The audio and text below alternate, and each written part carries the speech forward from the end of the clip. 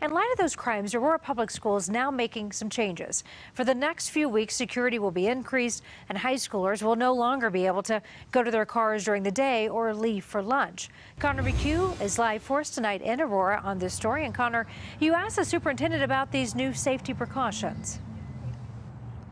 Yeah, Karen, these changes went into effect at high schools all across the district today and will stay in place until at least winter break. The superintendent calls it a precautionary measure while police continue to investigate these shootings and while the district continues to evaluate how to better handle this problem. There are no lack of concerns that I have right now. After two shootings at or near high school campuses, Monday brought a new set of rules at Aurora Public Schools. For the first time in more than a decade, high school campuses will be closed for lunch. We want to make sure we take precautions and not overreact, but I think our students and our families understand that. Superintendent Rico Munn says schools will also increase security and mental health resources over the next few weeks.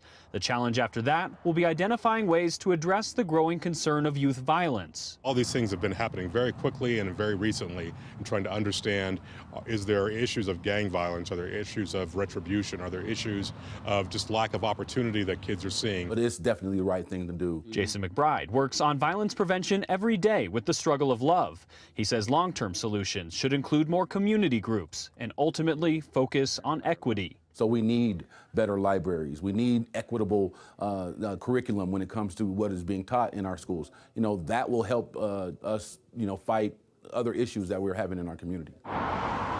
Munn says the district is doing just that, all while increasing mental health resources. Still, the issue at hand is evolving. What none of us counted on was a pandemic, and the overall increase in dysregulation amongst our students, the increase in behavioral and mental health issues. Now, there are some exceptions to that temporary closed campus rule, and that includes leaving campus for a class at a community or technical college. Again, these changes will be in place until the end of the semester, and after that, the district will reevaluate them moving forward. In Aurora, Connor McHugh covering Colorado First.